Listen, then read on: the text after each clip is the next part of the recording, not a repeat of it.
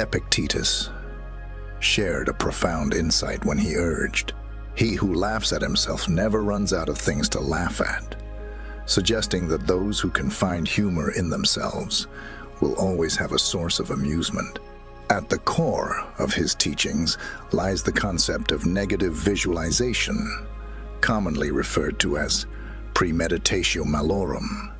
It involves imagining the potential loss of things that are important to us, such as a job, relationships, or even our health.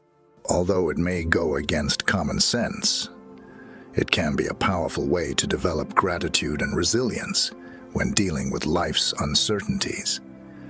Picture yourself journeying through the challenging landscape of life, just like a hiker navigating a difficult path. As you move forward, you come across various hurdles and difficulties, some of which catch you off guard while others are visible in the distance. Here, negative visualization can serve as your guiding compass, helping you navigate through the unpredictable terrain of uncertainty. Upon reflection, one begins to grasp the true value of cherished things and loved ones, recognizing the potential loss that could occur.